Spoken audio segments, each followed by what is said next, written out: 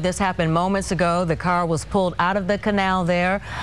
There were 3 cars all tangled together. They pulled all of them out. The suspect's car was inspected by those teams on the scene. They did not find the bodies in the car. 2 windows were open, and the sheriffs now fear that the bodies of the 2 are in the canal, somewhere possibly downstream. They are planning to resume their search tomorrow morning. They are still continuing to gather information about what's in the car, what they plan to do next in terms of this search for 4-year-old Juliani Cardenas. With us now is Crown 4's Jonathan Bloom. He has a closer look at where all of this is unfolding. Jonathan. Pam, we've been looking at primarily 2 locations in Patterson. The first is the home of Tabitha, that's Juliani's mother. The second, about 4.2 miles away, is this search location. That's the canal where the car was just found. As we go in for a closer look on our Google Earth map, you can see it's a pretty easy drive from one to the other. Here's the home located on the north end of Patterson in a very residential neighborhood.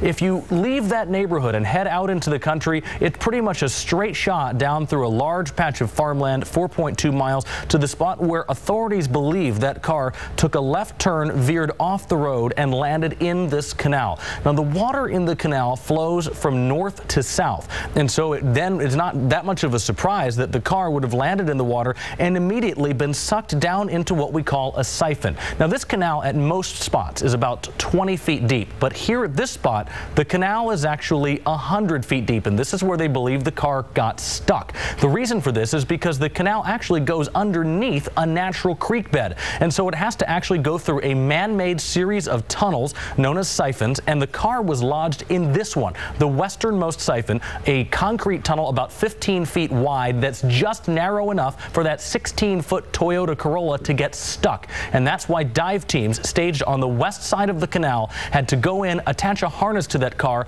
and pull it up using a winch located on this side of the canal. You've been looking at those live pictures. Our TV cameras are located on this side of the canal, so you've been looking in a westerly direction across the canal to where that Toyota Corolla was lodged. Now, the water is very, very cold, very deep, and moves very swiftly, and when they pulled the car out, as we mentioned, they did not find any bodies in that car. The reason for that is unknown at this point, whether the 2 managed to escape or whether their bodies were swept out of the car or something else that we haven't even thought of yet. But as a result of that, now they will be looking all the way down this canal, the Delta Mendota Canal, for miles and miles and miles to see if they can find any evidence that the 2 people who were in the car have been washed up in this canal and are floating somewhere downstream. But they will have a lot of canal to cover, and it will maybe days before we find out what happened to those 2 people. Jonathan Bloom, Cron 4 News.